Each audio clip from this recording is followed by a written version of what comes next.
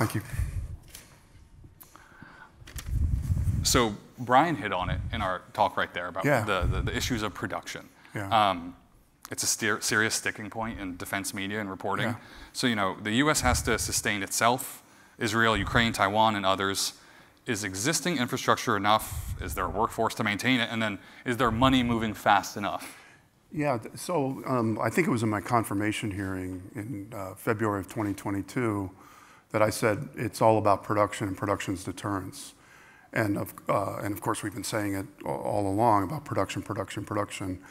And since I've been in the job, I've had a lot of time to think about it, test some hypotheses, and check some things out. And I would just say, the issue we have is fundamentally a resourcing issue right now, both here and internationally. We found that if you have the resources, sometimes you might not like the timelines initially, you can get the production ramped up, and we're doing it across many systems. It's really getting the resourcing and sticking with it. Industry is not going to do it on its own, and nor would I if I were them. So, with the administration changing, yes, where will you put all this inertia? Like, there's so much attention paid to ramping up, like 155s, for example. Yeah. With an administration change, does that inertia change? Does it get reapplied somewhere, or do you imagine that has a decent tail? Well, I think, let me just talk about the world situation Please. For a moment, regardless of the election, whatever way the election went. It's a cliche to say it, but it's a very dangerous world. Just yesterday, what happened in the Red Sea, the Houthis are getting scary. They now have ballistic missile capabilities, anti-ship, that are long range and can do things that are just amazing. And this is the Houthis. Okay, and then of course the situation in Ukraine and of course Indo-Pacific. We now have two near peer nuclear adversaries. We've never had that before. Never had that before. It's just the world is an incredibly dangerous place.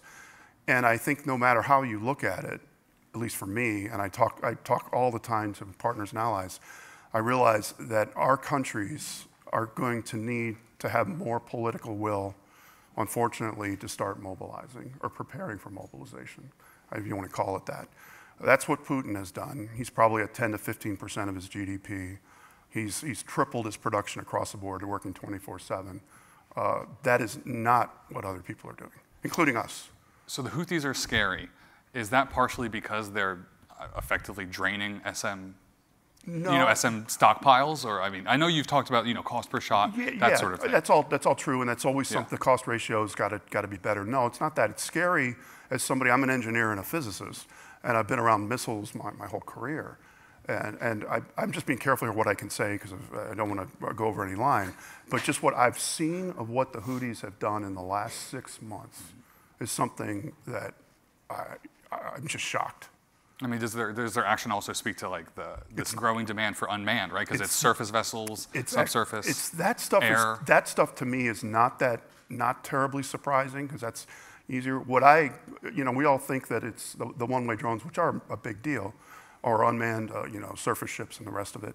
But it's the fact that you have this group producing thousands of ballistic missiles that are not, that I'll just say can do technical things that only the advanced countries could do. And they're producing them at some degree of scale. It's just remarkable. And what they're seeing is they're moving to ballistic missiles because a one-way UAS is very bad, or UUV. But you have a ballistic missile hit a surface combatant, that's a very bad day. So let's pivot away from the Red Sea. But I'm using that just as an example. Yes. What are some investments the Pentagon can make now, or its suppliers can make now, to shape and secure the future? I think obviously this morning Replicator might come to mind. Yeah, I think what suppliers need to do is what Brian was just talking about. Companies like his and others, and I've talked to them, have to really say to yourself, what would it take, and just pick a number, to go 5 times my production rate. What we did for 155, we told this to President Zelensky, is just on December of 2022, we looked at the rates that the Ukrainians were using it. We were producing 14,000 a month at that time. And it was clear that they're going to need much more than that. I pulled the number of 100,000 a month out of the air, called the CEO of General Dynamics and said, stay in your chair without breaking the law. how can you get to 100,000 a month? And she was shocked. And of course the Army was shocked, everybody was shocked. But once they started working on it and we started getting the money to them, they're going to get there. They're already at 50,000. They're going to get to 100 next year. That's what you have to do. You have to, so every company should be saying, what would it take for me to go 5 times my production rate? I was going to say, so how does the US approach production differently if orthodoxy has brought us to this point? You cannot skimp on production. And production has been the bill payer since the end of the Cold War. It still is a bill payer. We still have situations where at the end of the budget, to balance the budget, people lower production numbers because that's where the money is. We have to stop that. We have to actually increase the production rates. And a quick thing on what Brian said about the backlog. We've got this a virtuous circle, the opposite of a virtuous circle on backlog. It goes something as follows. If you're an industry, some degree of backlog is actually good.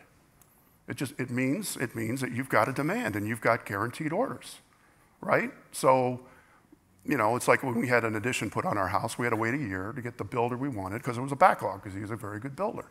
So part of it is that. But what happens is then people say, well, I want one. I want one. Well, you're going to have to get in the back of the line. That's 3-4 years. Oh, it's this industrial base. They can't support it. Well, they could if we funded industry to double their production line, but it's a circular argument. And then what happens is we cut it either in the Pentagon or on the Hill because we say industry can't do it, so why give them extra money? And everybody's happy.